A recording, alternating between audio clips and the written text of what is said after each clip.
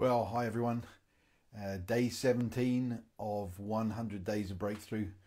Personally, I'm excited today because I'm going to church tomorrow. And, who would ever believe that normal seemed just so exciting to get back to some little bits of normal. It's an interesting thing. Often normal's made to sound sort of bland and somehow not very good, but actually if you go to the doctor you want your blood test to be normal, don't you? So we're all hungry to get back to normal.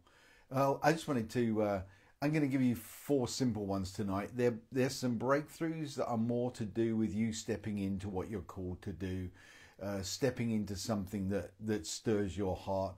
And many of you have heard me talk about these 4 things. Well, probably the 4th one, maybe I use a different phrase for this, but number 1 is revival. There are revivalists out there. How do you engage? How do you start that journey? Then there are the reformers out there.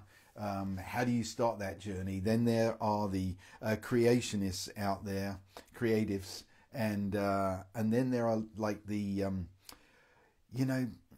the risk takers, the entrepreneur type. So does that make sense? You've got creatives, revivalists, risk takers, entrepreneurs, and the social reformers. The social reformers, they want to right the wrongs.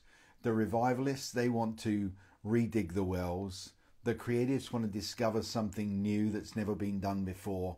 And the risk takers and the entrepreneurs, they want to build something. They want to create either revival or wealth and all those sort of things. So I'll probably draw this up and give a bit more, but I just want to give you some keys. The creatives, here's the key to breakthrough: seek fresh revelation. Just go seek fresh revelation. There's that great quote. Some men dream things, see things, and ask why. Other men dream dreams and ask why not. That's the creative bit. The revivalists, hey, the ones you want to redig the wells, study the wells. That's a great way in. Study the wells. If you want to see revival, redig the wells, study the wells. Just pick one and become an expert in that one and start to pray into that. The risk takers, the entrepreneurs, build team. Start to find some people that are going to run with you, whether they are the revivalist types or they are the business entrepreneurs. See who else is running with you. So many sort of entrepreneurs and revivalists. You see these partnerships, these teams that emerge. And then the social reformers engage in the battle.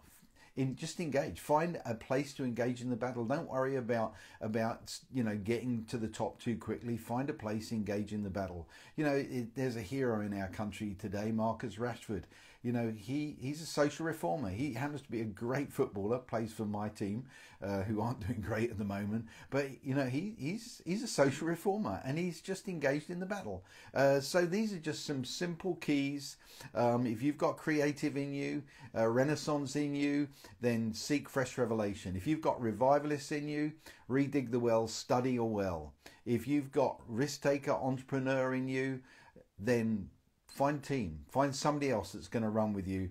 And the social reformers, the righters of wrongs, engage in the battle. Find a place that you can engage in the battle. It might be a prayer meeting, it might be something else, but engage in the battle. These are some simple keys for breakthrough on this day 17, 100 days of breakthrough. I believe that some of you, your breakthrough is about stepping into the real, true identity and that thing that God's put inside of you. We'll do some more of this, but that's it for today. I'm keeping these short and just giving you something you can do something with. So you know what to do. Creatives, seek revelation. Revivalists, redig the wells. Entrepreneurs, risk takers, see who else is joining you in this great venture. And the social reformers, the righters of wrongs, engage in the battle. Hey, have a great Saturday evening, and I'm looking forward to Sunday. Bye for now.